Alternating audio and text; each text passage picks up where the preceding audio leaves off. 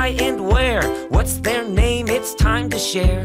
Who are we about to meet? It's the Patriot of the Week. Betsy Ross earned a place in American folklore by widely being held as the person to make the first ever American flag. Ross was born in New Jersey in 1752 to a family of Quakers.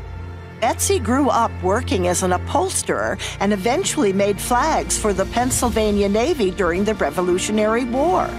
Tradition holds that General George Washington visited Betsy Ross in 1776, and Ross convinced him to change the shape of the stars on the American flag from 6 points to 5 points with a sketch she had drawn.